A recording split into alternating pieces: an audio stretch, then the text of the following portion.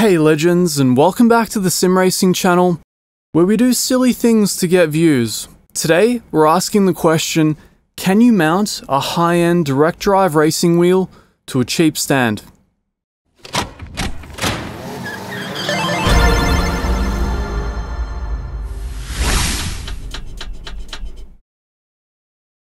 So without further ado, make sure to smash subscribe to stay up to date with all future sim racing news and reviews, and let's get straight into it. Okay, so here we are in the brand new Zandvoort GP circuit in the mighty rFactor 2. What this is going to constitute is the easy part of our test, so left foot brake, right foot throttle, really not putting that much strain on the chassis other than the forces that it has to convey through the force feedback motor on the base. No heel and toe, no external shifting, nothing crazy going on, so just the bare basics. Let's see how it handles this. But before we get out of pit lane, that's a pretty great start, isn't it? So let's see how that treats us. rFactor, of course, having that very interesting clutch behavior. You kind of have to over-rev the car just to be sure.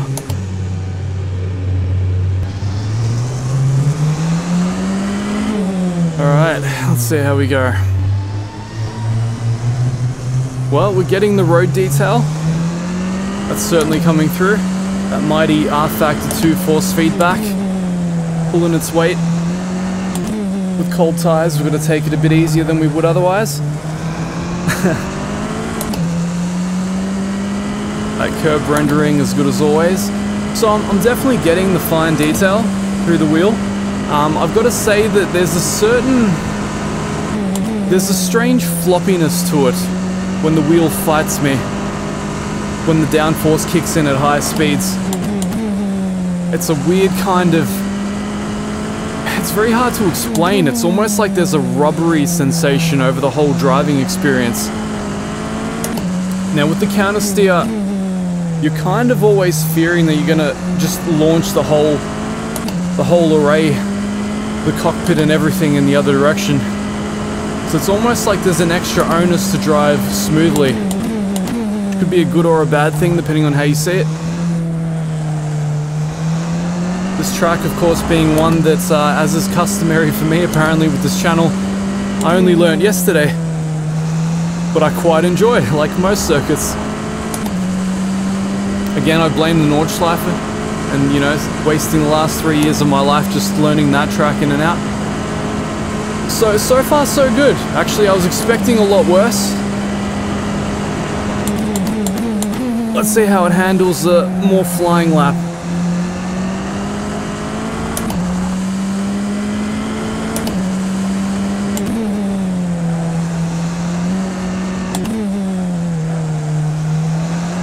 Oh, that rubbery sensation. Almost like there's a centering spring force kicking in. And trust me, there isn't on the settings, I've made sure.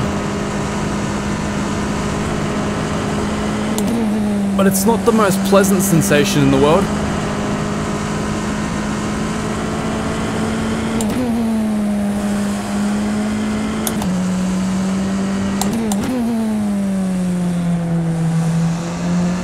Very cool, smooth flow to this circuit, isn't there?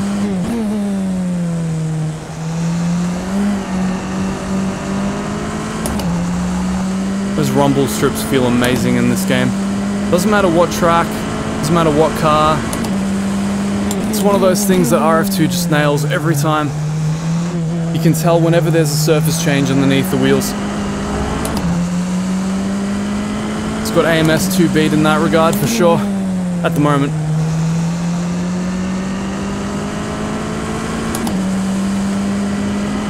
Right, certainly not the quickest lap of all time, but enough to tell that, you know what, the rig actually handled this one okay.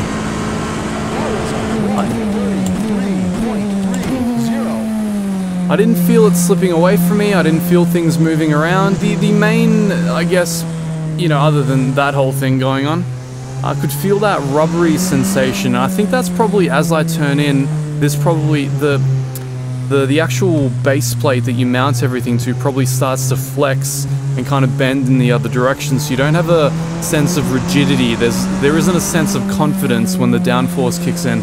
So I would certainly not recommend this for high stakes driving, but in a pinch I guess you can get away with driving open wheelers like this, and I would probably suggest turning down the force feedback even further than I did to make this work.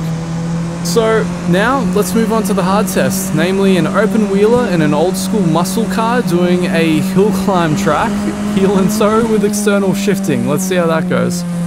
Okay, so here we are in BeamNG Drive, also known as the world's most realistic road car drift simulator. So let's see how this treats us. We're going to be using the clutch, we're going to be using a bit of heel and toe, as rusty as I am, and a bit of external shifting as well, just to add some extra weight to the experience. Wish me luck. Steering wheel started with the wrong lock. That's always a good beginning. Alright, here we go. Alright, so far so good. I can feel myself pushing myself back on this sweet, sweet rocking chair I have set up. Always great when the braking is such a dynamic experience. It's being very much a springy 70s based road car. Now, to those guys who've watched the sim racer comparison that we did a few weeks back and was saying that Dirt Rally 2 is in fact a very difficult game that's not forgiving at all, give this a go and let me know how you feel. Oh dear lord.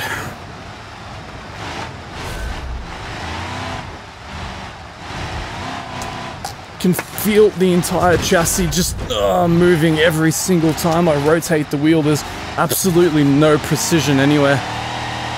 I would have thought that ditch would have written the car off. Here we are, robust 70s beasts.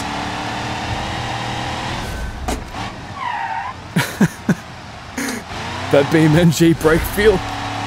Obviously with the full 1080 degrees of steering wheel lock. Already losing my ability to speak, always a good sign. Alright, on the dirt, flat out. Oh, my kingdom for some 540 degree steering lock. Oh, that weight of the car, that stock 70s suspension, that lack of any precision and driving feel. Alright, let's see if we can do this. Difficult corner to negotiate. So yeah, once again, play your favorite rally simulator and then play this and let me know how you feel.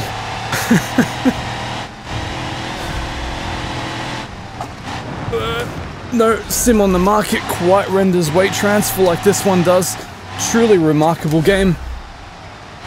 Certainly the wealth of inputs required are enough to work out your cardiovascular workout needs for the day.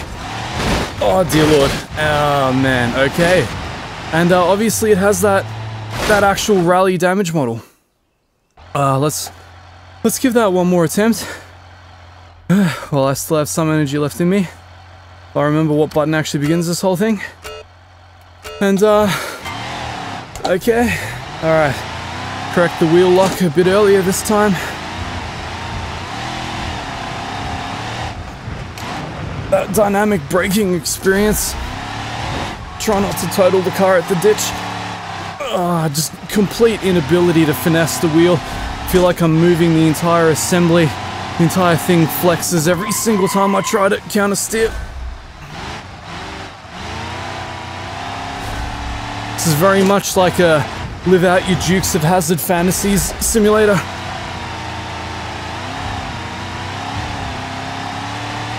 You can see just by the sheer wealth of inputs how amazingly fun this game is to play. Stop myself from spinning the car. Come on, get some grip, baby. This is not your daddy's GT3 simulator, that's for sure.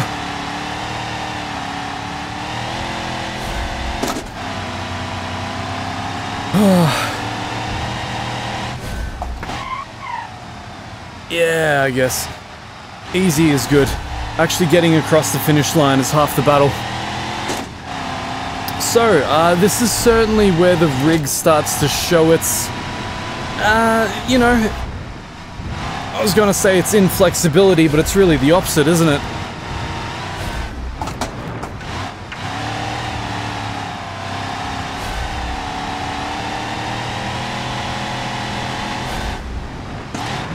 feel like I have some inbuilt safety mechanism that's refusing to let me heel and toe correctly, just on account of the fact that I know I'm just going to destroy everything in this room.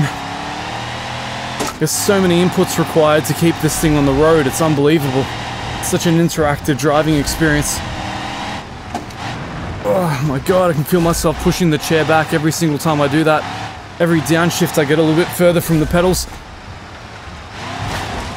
Come on, you can do it, baby. You can do it. So rewarding and fun when you can actually put this together. And then, like a bad stroke of luck will just end your whole run. Pretty much like real rally.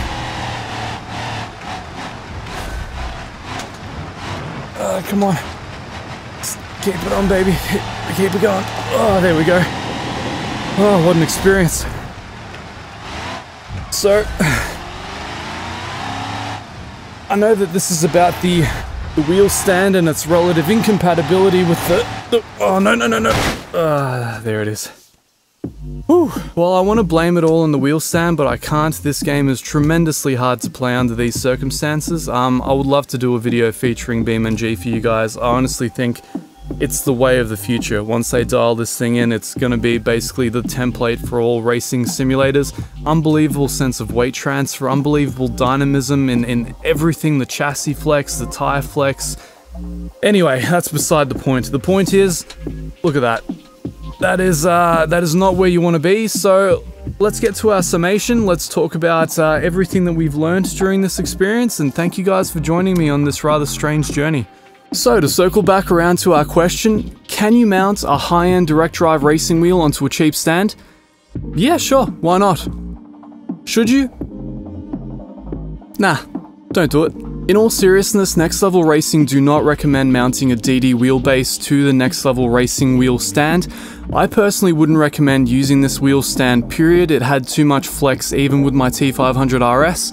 If you're looking at the Next Level Racing ecosystem, look at the wheel stand DD. It's a far better product, way less if not no flex whatsoever. It's made for direct drive wheels. It'll work great even with your belt and gear driven wheels. If you've got the spare change, you may want to look into the GT Track, which is their full cockpit offering based on the wheel stand DD. So until next time, make sure to smash that subscribe to stay up to date with all future sim racing news and reviews. If you didn't like it, that's completely understandable. Make sure to smash that dislike twice to show me who's boss, and until next time, we'll see you guys later.